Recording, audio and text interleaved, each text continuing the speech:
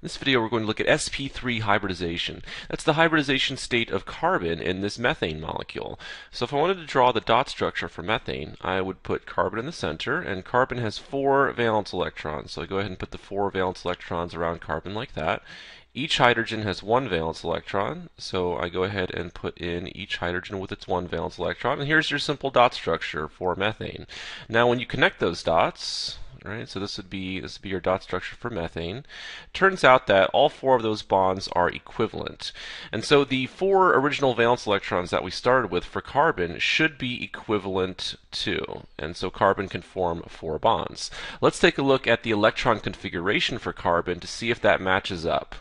So if we start with our electron configuration and we do orbital notation, so we have increasing energy over here on the left, we'd start with the 1s orbital right here, and then we have the 2s orbital. Also in the second energy level, we would have 3p orbitals. This is all from general chemistry, so these are your 2p orbitals right here. Carbon has a total of 6 electrons, so we have to fill the lowest energy level possible, so we go ahead and fill the 1s orbital with 2 electrons, fill the 2s orbital with 2 more electrons, and so we have 2 more left. And so using the quantum rules, we would go like that in the 2p orbitals. So if I'm trying to identify the 4 valence electrons of carbon, those are the ones in the outermost energy level, which of course is the second energy level. So these 4 electrons right here would represent the 4 electrons in my dot structure. So I'll go ahead and highlight those up here. These 4 electrons right here are represented by these 4 electrons in my orbital notation. The problem is, in my orbital notation, it looks like I have only 2 unpaired electrons, which kind of implies that carbon only forms 2 bonds. And we know that's not the case. Here, carbon is forming 4 bonds. And so we need to figure out a way to make these 4 electrons, these 4 valence electrons, equivalent in terms of energy, and also to have them unpaired, because that will allow them to form bonds with the hydrogen atoms. So Linus Pauling came up with a way to make 4 orbitals that are equivalent. The first thing Linus Pauling said was, he said, okay, we're going to give this electron in the 2s orbital a little bit of energy, and so we're going to promote it up here to the 2p orbital. This gives me 4 unpaired electrons, which would allow me to form 4 bonds. The only problem with this is these 4 electrons are not equivalent. They're not on the same energy level. So Linus Pauling proposed the concept of hybridization. He said, what would happen if we took this s orbital and we promote it up in energy a little bit? So there's our s orbital, and then we demote the p orbitals down. So we're going to have those p orbitals, we're going to demote them down. So those are the p orbitals like that. Now we could go ahead and put 1 electron in each one of these orbitals, but these orbitals are no longer an s orbital or a p orbital. They have hybridized. They have recombined to form a hybrid. So this s orbital is no longer an s orbital, is now an sp3 hybrid orbital. This p orbital is no longer a p orbital, it is now an sp3 hybrid orbital. And the same goes for the last 2 p orbitals here. They're actually sp3 like that as well. And so this new hybrid that we've created consists of 25% S character and 75% P character. And since these new hybrid orbitals were formed from 1 s orbital and 3 p orbitals, that's why we call this sp3 hybridization. So this is sp3 hybridization. And now this picture matches our dot structures that we were drawing, right? We have our 4 unpaired electrons capable of forming 4 bonds, and they're all of equivalent energy level. So we have a 25% S character and 75% P character in these 4 new hybrid orbitals. And the fancy quantum math predicts that this is going to have a certain shape to it.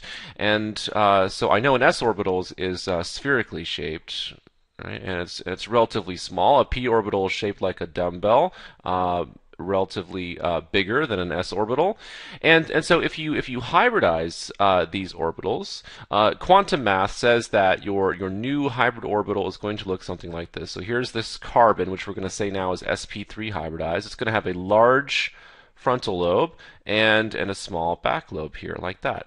Again, that's extremely complicated quantum math, so we'll just go with this little picture. Now, when we're actually drawing out these hybrid orbitals, it's kind of annoying to have this back lobe. It's going to kind of hinder our drawing. So we're going to kind of leave it out when we do a drawing here.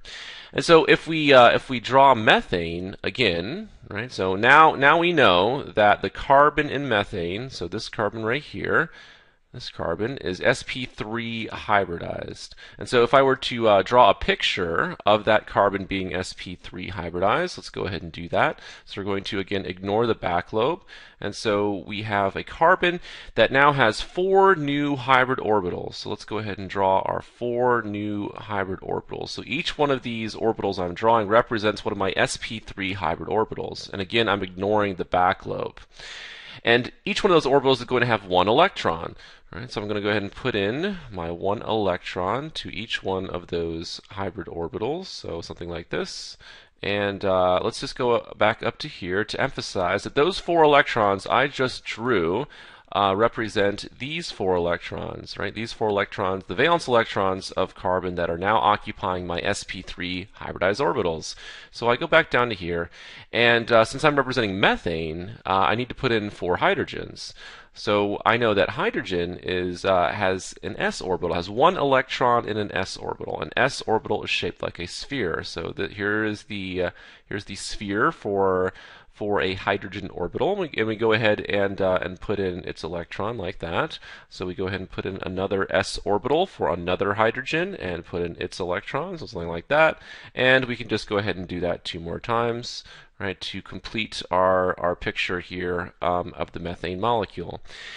And so once again, this carbon is sp3 hybridized, and the shape of this molecule is tetrahedral. So the atoms are oriented in a tetrahedral fashion around the central carbon atom, and this actually gives us a bond angle right in here of 109.5 degrees. So I will show you how to derive that 109.5 degrees bond angle for a tetrahedral situation in the next video.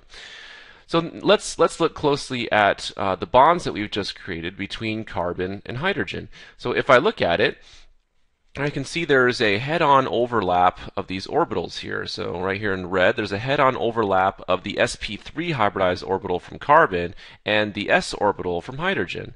So this head-on overlap right here is referred to as a sigma bond. So I'll go ahead and draw the symbol for sigma. So this is a sigma bond, like that, and we can see that this situation is also true right here. This is a head-on overlap of orbitals, and for these as well. So we have a total of 4 sigma bonds for this example. So there's a total of 4 sigma bonds for the methane molecule, like that. Let's look at ethane really fast. So we just did methane, and if I were to draw the dot structure for ethane, right, I would have 2 carbons connected to each other, and then those carbons would be connected to hydrogen. So C2H6 is the molecular formula for ethane.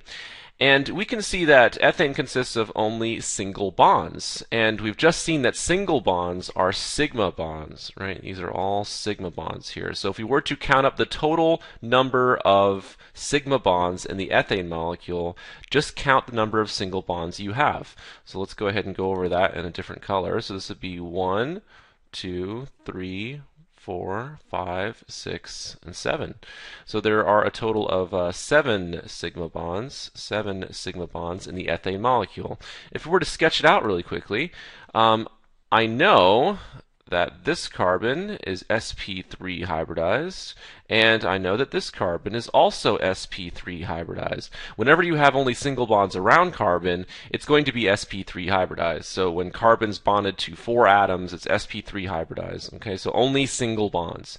So each of those carbons is sp3 hybridized, meaning that each of those carbons has 4 sp3 hybrid orbitals. So I'm going to draw one of the carbons, and I'm going to go ahead and put in its 4 sp3 hybridized orbitals, like that. And I'm going to go ahead and draw the other carbon, which is also sp3 hybridized. So it also has 4 sp3 hybridized orbitals, like that.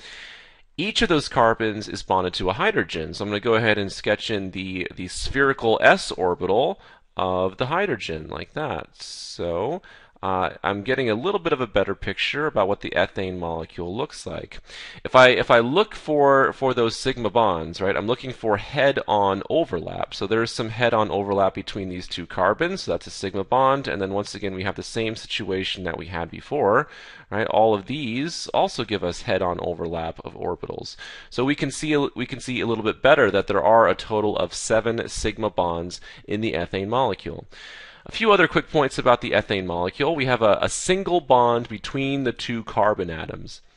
And so a single bond, a sigma bond, which is also a single bond, allows for free rotation. So this molecule can rotate about this bond, and so you can actually spin it and get what's called a different conformation, which we'll see in later videos.